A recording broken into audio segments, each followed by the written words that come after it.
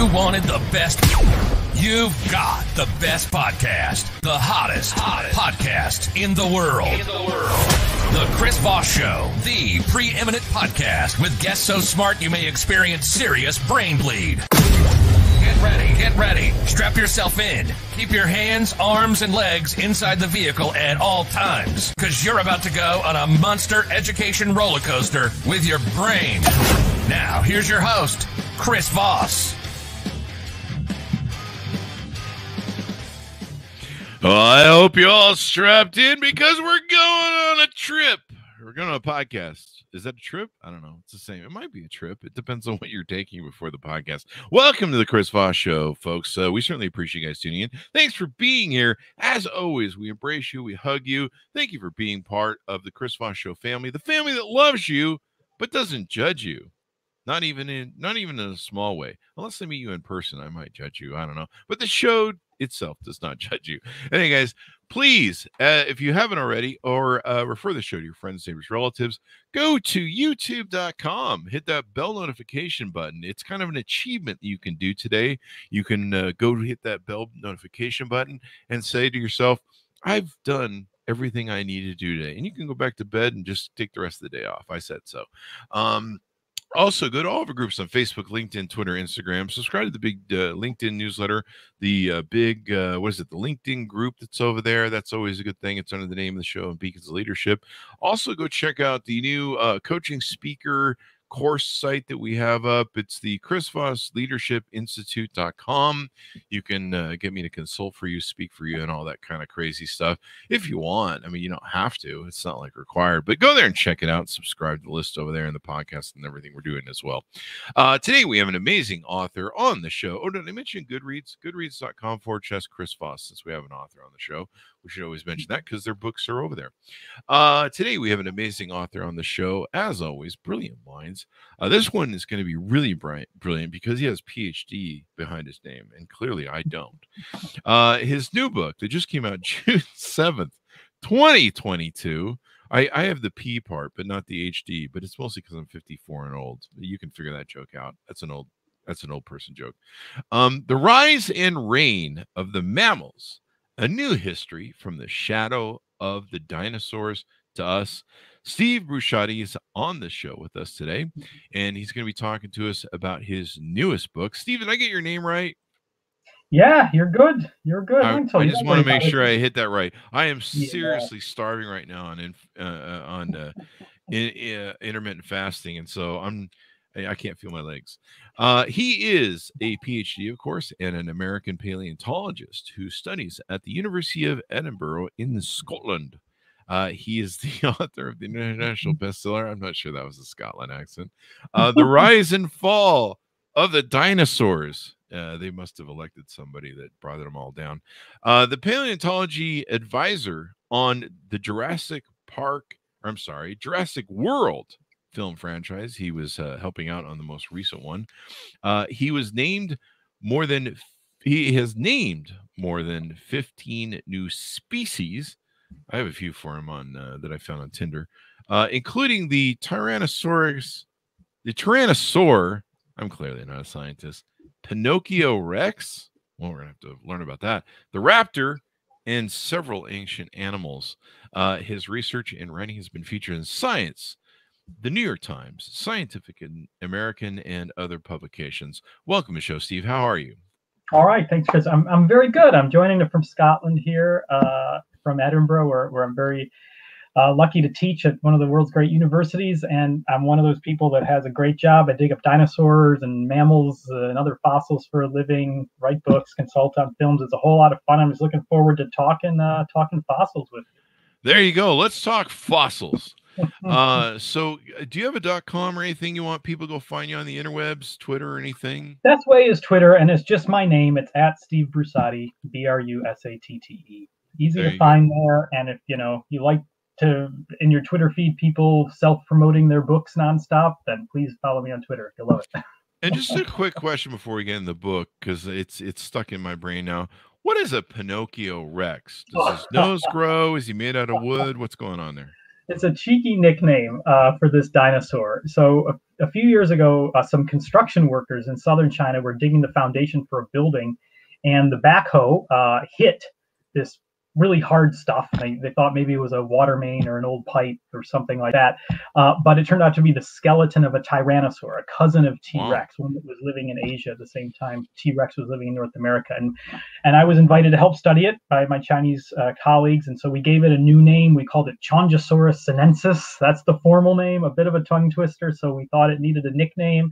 And Pinocchio Rex came to mind because this thing has a really long nose. Just think T-Rex, but with its skull stretched out. So that hence the nickname. Whether it was a liar, I don't know, but it definitely had a long nose. Probably. I mean, I guess Amber Heard was taken. Let's see. No comment on any American jurisprudence right now. I left the country to get away from that kind of a circus. I'll own that joke to myself. I'm not sure what it means anyway. So let's see. She lied. Let's see. So tell us about the new book. What motivated you to write this book? Of course, you've written several books, I think, haven't you? Yeah. So the new book's all about mammals. It's called The Rise and Reign of the Mammals, as you mentioned, and it's a 325 million year evolutionary story. It goes back to the time that our ancestors split off from the rest of the family tree of life. They left the reptiles behind and they started that march towards mammals. And so we are a mammal. This is our story. This is our deep ancestry. This is our origin story. And so what I try to convey in the book is how our family has survived and endured over so many millions of years, how we lived alongside the dinosaurs. Our furry little ancestors lived alongside the dinosaurs for over 150 million years. Wow. These mammals had to survive in the shadows. They had to survive underground. They had to survive at night in this world dominated by T-Rexes and Brontosauruses. But in doing so, they developed so many sublime adaptations: hair to keep themselves warm, milk to feed their babies, big brains, high intelligence, keen senses. These are all things we have today because we inherited them from these ancestors. So we have a rich, rich, rich origin story. That's what I want to get across in the book. And I want to tell the story not just of us, but of the 6,000 other mammals alive today: bats and whales and elephants and monkeys and dogs and cats. All of these amazing animals that we all know and love. So this is our history then. Now I was having trouble. There's like I can't find references to the Bible in here because it says like 240 million years old and stuff in here. What part of the Bible is this take place in? Genesis or? Well, depending Mark? On your belief system, all of this might be compressed into a few lines of Genesis. For many Christians, that's actually true. If you take the Bible as allegory. Now, if you take the Bible literally, you're going to have a bit of a different worldview than those of us who study fossils. And if anybody like that is listening, hey, look. Check out the book if you're at all interested in just learning about paleontology, whatever your background is, whatever your mindset is. And take a look what evidence we have, how we find this evidence. I think you'll find it interesting. But no, you're not going to find a lot of mention of the Bible in the book, although we do talk about some interesting stories from history, where some scientists and even some preachers in the past discovered mammal bones, petrified skeletons, what they made of those bones. This was the foundation, actually, of paleontology. People a few hundred years ago encountering these petrified skeletons and trying to figure out what to make of them. Oh, wow. Crazy. So let's talk about the book. The book's got, I should mention, it's super thick. And it's got tons of great pictures and drawings in here. It's really interesting and compelling. Especially since I can't read and I just like pictures for the most obvious of reasons. But tell us some more details about what's in the book, or maybe tease out some things that might stick out. Ooh, look, these are always a favorite, kind of a saber tooth.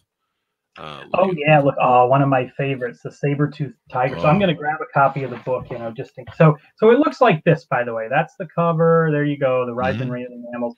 Beautiful artwork, by the way. There's an artist named Todd Marshall who did the cover, and we have new artwork from him in every single chapter. So you want to see things like woolly mammoths, saber-toothed tigers, all kinds of other fantastic mammals that used to live. Todd has drawn them in the book. He's a rock and roll artist. He actually got started as an artist in the rock scene in the 80s in LA. He's been a video game artist, so he's brought these animals to life. So there are a lot of images, a lot of photos, and it's not too thick. It's about 400 pages of text, but I'm covering 325 million years of evolution, and really what I want to do is tell that story from start to finish.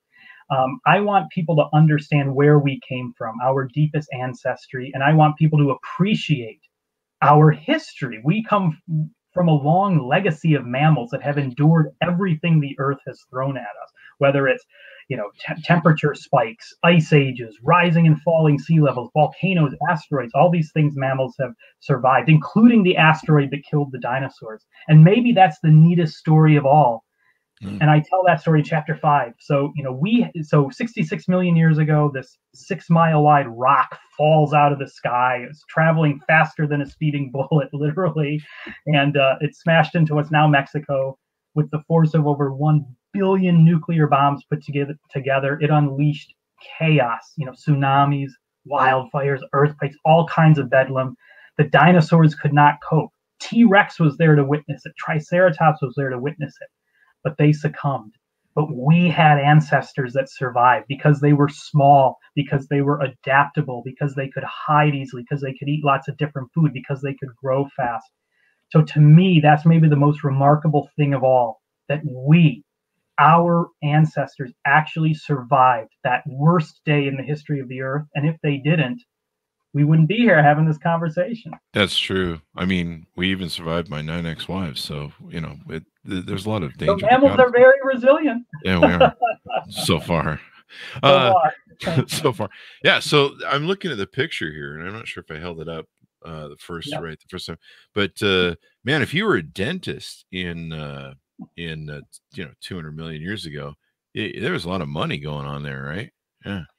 Big saber tooth.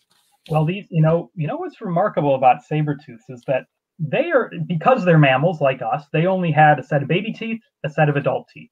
That's it. So like a dinosaur or a lizard, a frog, I mean, they can go through teeth throughout their lives, just like a conveyor belt of teeth in their mouth, but not mammals. Wow.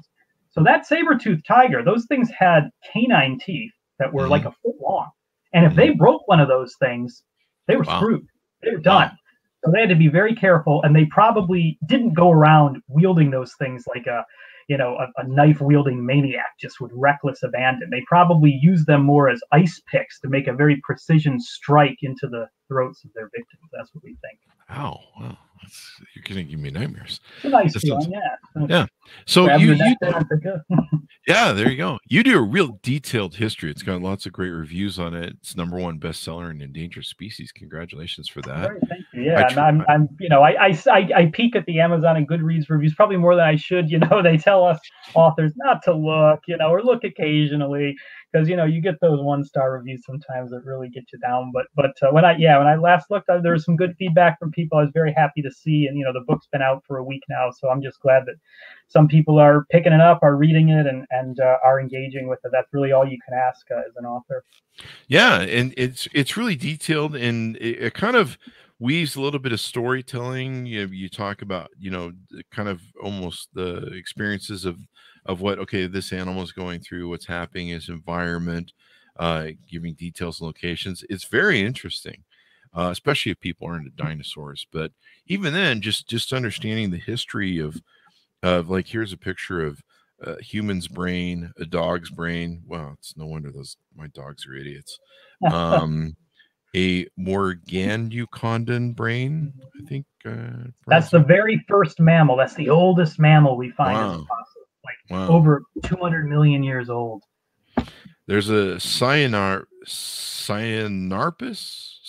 Yeah. Brain. So these were some of the ancestors of mammals. So you can see in this. So this is a really cool illustration, and Sarah Shelley did this illustration. She works with me in my lab in Edinburgh now. She was my first PhD student. She's now one of the world experts on early mammal evolution, and she's a great artist. So in addition to Todd Marshall's new artistic reconstructions of all these mammoths and saber-tooths, we have Sarah that's provided a lot of detailed illustrations of things like brains and jaws and teeth, the more technical stuff, to convey these details of mammals in ways that words just simply cannot. Yeah, the picture of the whale skeleton. Holy crap. Now, how small, and not to make it all about us, screw the dinosaurs, how small, I mean, what was it, what things of us were to survive that big nuclear bomb hit? Were we fish at that point, or like cellular stuff, or were we just like, I don't know, we were Steve Boucher, just hanging out in the coffee shop. I'll answer that in a second. I just want to say something about whales first, because you mentioned the photo of the whale, and I don't know if I can should be able to find this here in the book. I came across Chapter 7. I have this chapter on extreme mammals. Chapter 7 is all about bats and whales and elephants. And here we go. Here's some images you can see. Yeah, it's extraordinary.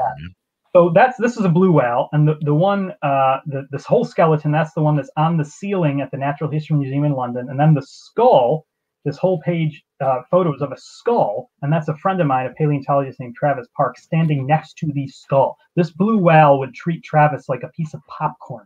Wow. And that just conveys how big whales are, and I think we need to appreciate that more, because blue whales are the biggest organisms of any kind that have ever lived in the entire 4.5 billion years of the Earth. Look at how big they are. And they live now. They live in the same world as we do. And imagine if they were extinct and all we had were some petrified bones. Surely we would hold these things in as much esteem and as much reverence as dinosaurs. So let's appreciate them. So anyway, that's my kind of spiel on whales. I love whales because they're so extreme. But you asked about the asteroid. So when the asteroid hit, our ancestors were already pretty advanced. They were already mammals, proper mammals. They had hair all over their bodies. They had big brains. Yeah, they fed their babies milk. They had molar teeth like we do with all these different peaks and valleys they could use to chew their food. So they would have, our ancestors, the ones that stared down that asteroid 66 million years ago, would have been about the size of a mouse or a gerbil, maybe a little bit bigger, maybe up to rat size, but very small. And they would have been covered in fur, and they would have been, pretty smart animals, pretty agile animals. And I think if you saw one of these things, you'd probably just think, oh, that's some kind of little mouse or something. But it was that meekness, that humbleness, that allowed them to survive when so many bigger things like dinosaurs died. Wow. So basically rat size. So they were politicians, most likely. No, I'm just kidding. Well, maybe in temperament, yeah. That explains why they survived nuclear war, too. Anyway, this is really cool in the book. What are some other things that we can tease out to readers to get them to pick up the book? I think there's some stories I have in the book about how we know what we know. I don't want to beat the reader over the head with all kinds of details on different scientific techniques and with lots of math or anything like that. I haven't done that. But I do try to give little snippets of stories of how it is that we actually find fossils. Where do we go? How do we locate them? And how do we study them once we find them? And so I tell stories of working in New Mexico. I'm just back from New Mexico. I was just there about a week and a half ago with some of my students and some of my colleagues. And we were out there looking for fossils of those first mammals that lived after the asteroid, the ones that really took that crown away from the dinosaurs. And we find a lot of their bones, a lot of their teeth out in New Mexico. Sometimes we find their skeletons. And what these fossils tell us is that very soon after the asteroid hit, those ancestors of ours, which were only the size of a mouse or a rat while they were living with the dinosaurs, within a few 100,000 years, they're the size of pigs. Within about 1 million or 2 years, they're the size of cows. So mammals got bigger and bigger really quick after the asteroid hit. And we know that from these real fossils that we find just a couple hours drive north of Albuquerque, out in the Badlands. And, this is one of my favorite places to work. Beautiful country, really important fossils. And some of the best fossils are found by our students. And I tell the story of how a student on our crew, who was just a few days out of her freshman year of college, she'd never been looking for fossils before. She came out, and after a few days of getting her bearings and not really finding much, she discovered a new species, a totally new species of mammal that lived soon after the asteroid. So I think stories like this show how fun paleontology is, how it's an adventure, how it's still a science of discovery, but also how anybody can make discoveries. You don't have to have the PhD letters. You don't have to be a professor. You can be a student. You can be, sometimes hikers find fossils. Farmers, I mentioned the farmers in China. construction workers in China, which I mentioned. So anybody can find a fossil. It's a very accessible science. That's what I love about paleontology. Do I get a reward when I find a fossil? Well, it depends where you're looking and who you're looking for. You're on a museum group. I've got a few fossil friends on Facebook, actually, that they're walking fossils. I think that's what I've been called myself, actually. I think my niece and my nephew refer to me as the old fossil. Well, that is a compliment. I love fossils. Plenty of people love fossils. They're very endearing. So I usually do until they start throwing things at me. This is kind of interesting. One of the outtakes from your book, the first elephants were the size of miniature poodles. What the hell's going on there? Isn't that crazy? I mean, you think about elephants today. I mean, they're big. They're the biggest mammals that live on land. They're 5 or 6 tons, the biggest elephants. I mean, you see them at the zoo or at the circus or something. I mean, they're gargantuan, right? Mm-hmm. And there have been even bigger elephants that used to live, and we find their fossils. And then there's very famous extinct elephants like woolly mammoths and so on. When you think of elephants, you think of giants. But they did not start that way. I mean, all big things, they have to start somewhere. And so elephants started very humble, and way back some, 50-ish million years ago, 55 million years ago, give or take, the first elephants were evolving in Africa, and they were just the size of little lap dogs. They would have been very cute. They would have, barely even come up to the ankle of one of today's elephants. Wow. But that just goes to show over long time periods, evolution can do remarkable things. And just like dinosaurs started out small, the first dinosaurs were just the size of house cats. The first elephants were small too. Yeah. Well, that's probably good, because every hot chick on Instagram would probably have a small elephant if they were still that size. Great pets, rather than a Chihuahua or whatever. You get yourself a tiny little elephant and have it around on your leash, and And they probably didn't do that annoying bark that Chihuahuas do. I can't stand. No, just a really kind of probably shriekish, shrill trumpeting of the trunk. I don't know. I'll go for that over the. I've broken up with people over their yappy Chihuahuas. Let's see. I mean, fair is fair. They're mammals, though. I gotta say, the Chihuahuas, dogs are mammals. But the thing is, I talk about in the book about how we domesticated dogs and how we took wild wolves and turned them into things like, Chihuahuas, and how crazy that is. Us, a species of mammal, making our own species of mammals, sometimes quite annoying ones, but also beautiful ones. You think of all the wonderful dogs and cats and other pets that we all love. I have Siberian Huskies. Is it true that they're the first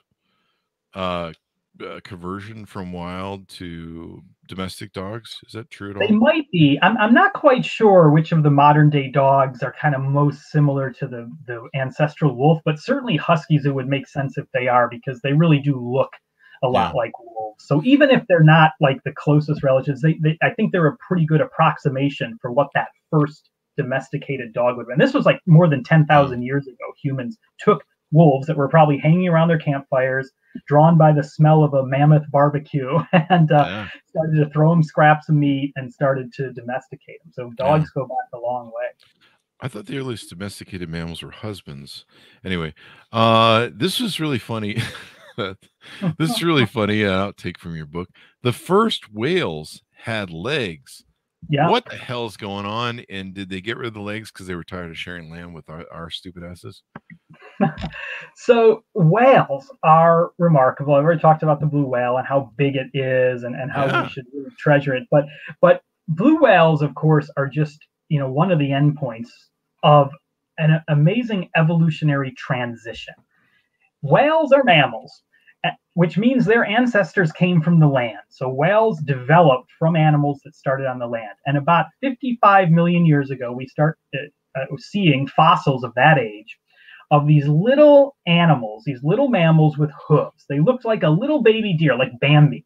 Wow. And these things, we can tell, are starting to evolve in the direction of whales. And then over the course of the next 10 million years or so of fossils, we see this beautiful sequence. It's like the scenes in a movie or like a flip book, progressing. You can see this small little animal with hooves get bigger and bigger, turn its arms and legs into flippers, lose its legs entirely, evolve a big head, and become something that can only live in the water. So it is an amazing thing to think that the first whales had legs and arms. They were walking whales. They could move on land. They could also swim. So when you see a whale, just remember that its ancestors lived on land and moved into the water. That just goes to show how remarkable evolution can be. Was it maybe they were just skipping leg day at the gym and they lost the legs? I mean, that's. Hey, we weren't there to witness it, right? So I think you guys need to go back to the drawing board and do more study, because a couple of this stuff sounds like guys at the gym that I know. Let's see. I mean, that's crazy to think about. Those would have to be some hell of legs to, have a blue whale walking around. Yeah, well, they weren't the size of blue whales at that time. It was after they totally lost their legs. They lost the hind legs. They turned the front legs, the arms, into flippers. And so it was only then that they got really big. So these guys are like me. After they quit using their legs, they got fat. I get it. This is kind of interesting. Charles Darwin was flummoxed by fossil mammals in South Africa and seemed to combine features of many modern mammal groups. So was he full of crap then? So Charles Darwin was probably the most famous dropout of the University of Edinburgh ever. He's from the same college too. Huh? Wow. So he started here in the 1820s as a medical student. His father wanted him to become a doctor. His dad put a lot of pressure on him. But Darwin, there was a problem. Darwin hated blood. So that's a real problem if you're going to be like a 19th century doctor. Yeah. So after a couple of years, he quit. He just couldn't hack it as a medical student. So I tell my students every year, I teach a first-year course about the history of life here in Edinburgh. Every year I tell my students that if you stick it through to graduation, you will have eclipsed Charles Darwin. And it's true. But Darwin landed on his feet. His father was well-connected, and his father then got him into Cambridge, as we like to say, a lesser school. And so at Cambridge, he studied theology. So he actually got a degree in theology at Cambridge. Then his dad wanted him to become a pastor, just a county parson, to have his own little church somewhere in the English countryside. And Darwin hated that idea as much as being a doctor. So instead, he had this opportunity to get on a ship and sail the world. And he did it. So for 5 years, he sailed around the world on this ship called the Beagle. And it's that ship that left England and it went to South America and it sailed all around the world. And the Galapagos Islands down in South America, famous stories of Darwin studying the birds and kind of coming to this realization that life has evolved. That's part of the story. But what Darwin also did was when the ship dropped anchor in South America, Darwin would venture inland. He talked to locals. He talked to some of the indigenous tribes. And he would go out and he'd look for not only living animals, not only birds and stuff, but he would look for fossils. And he found fossils. He found bones of giant mammals. And they completely flabbergasted him because they were so different from any mammal he knew in Europe. These were not foxes and badgers and deer and stuff. They seemed to have weird Frankenstein combinations of different mammals, like a little bit rodent, a little bit elephant, a little bit horse. So he didn't know what to do with them. Little bit country, a little bit rock and roll, a little bit whatever.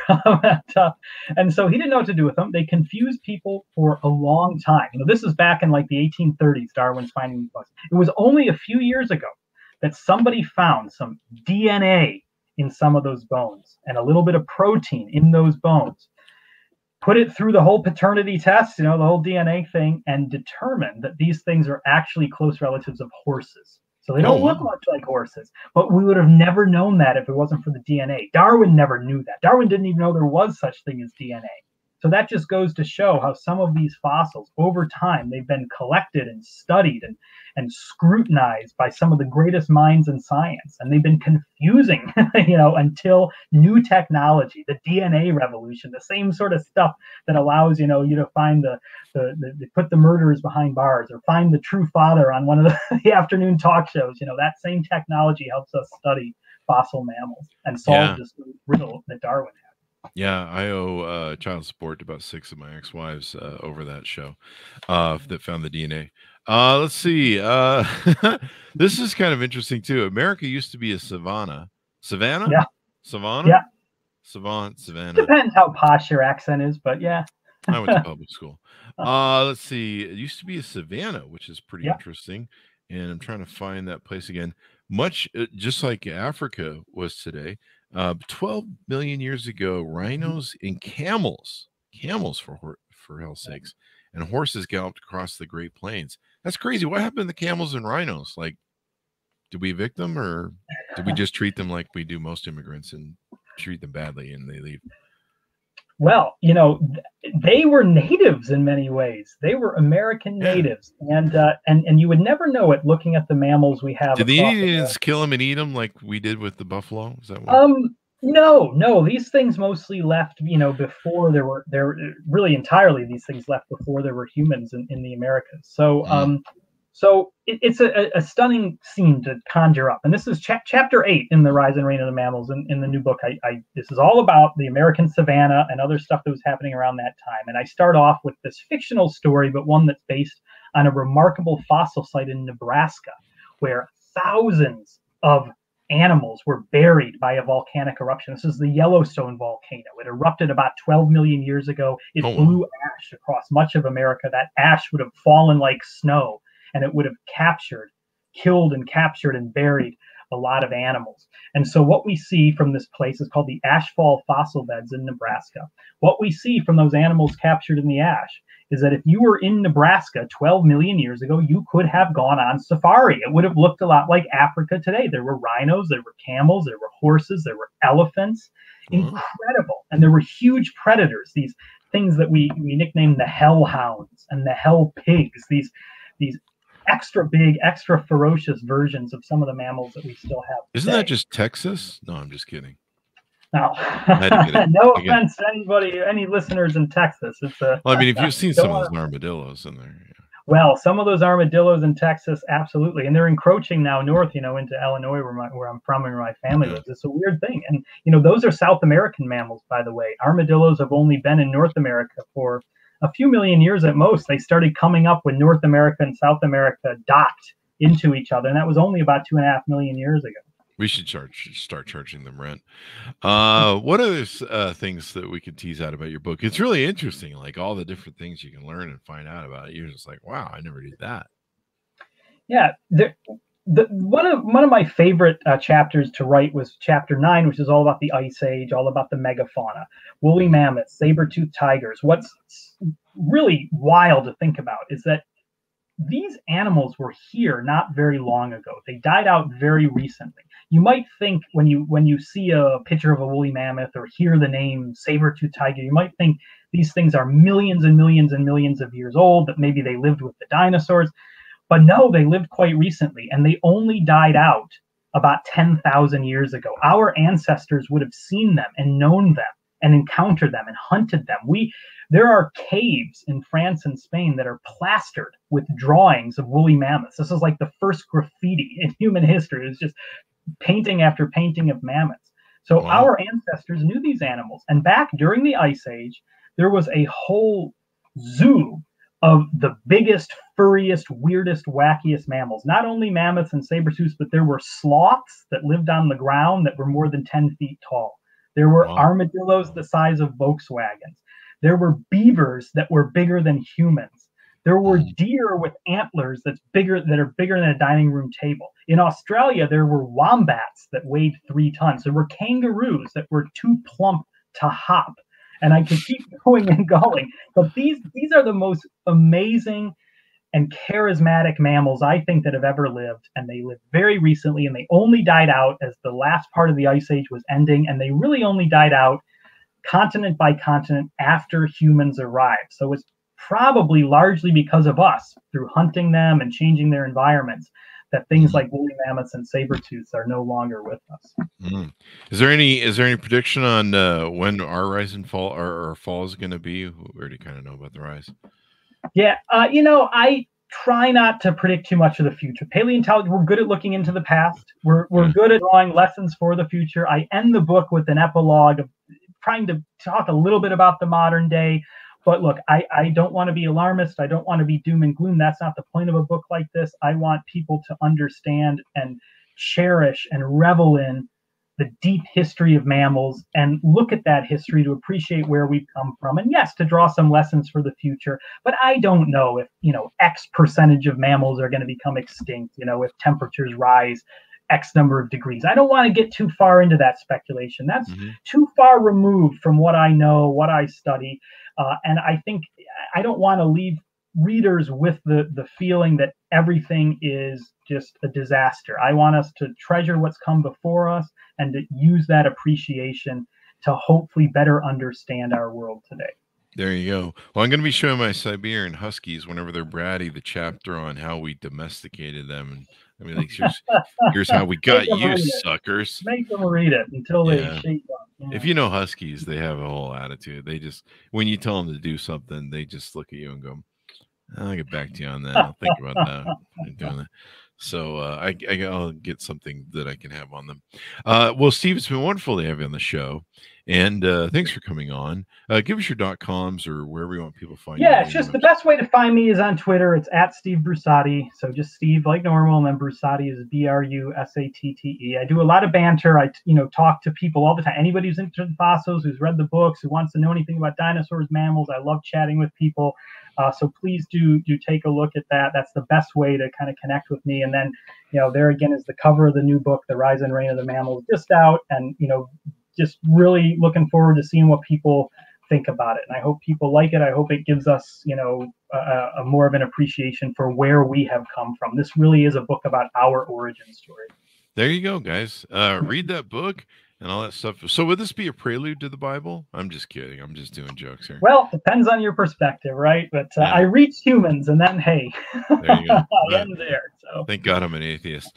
So, folks, be sure to order up the book. June 7th, 2022. It came out. The Rise and Reign of the Mammals, a new history from the shadow of the dinosaurs to us.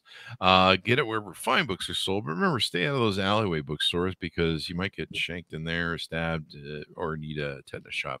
Thanks for tuning in. Be good to each other. Stay safe. And we'll see you guys next.